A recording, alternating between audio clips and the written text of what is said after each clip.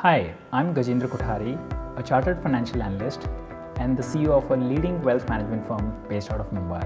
Today, in the tax video series by Canara HSBC life insurance company, let's first see what the usual allowances are and then try and understand how they are taxed or tax exempted. House rent allowance. HR is offered to meet the residential rent requirement of the employee for its accommodation. You may claim the least of the following as HRA exemption under Section 10, subsection 13A of the Income Tax Act. The first, total actual HRA received from the employer. Second, rent paid minus 10% of salary, that is basic plus DA. And the third, 40% of total salary, that is basic plus DA in non-metros, and 50% of the salary, again basic plus DA in metro areas. The least of the three can be claimed as HRA deduction. The next item is leave travel allowance. LT is offered for traveling anywhere in India.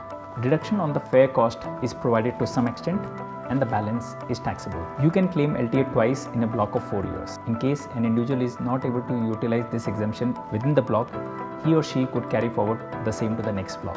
LTA only covers domestic travel and not the cost of international travel. The mode for such transport can be railways, air travel, or any other public mode of transport.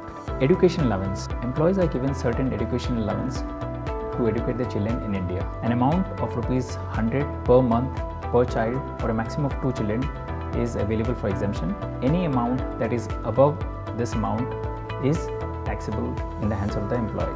Hostel allowance. A maximum amount of rupees 300 per child per month for a maximum of 2 children can be availed as hostel allowance deduction under the Income Tax Act. Standard deduction of rupees 50,000 is allowed for salaried individuals. This subsumes the earlier allowance of medical and transport conveyance that was offered to the individual employees. Food coupons.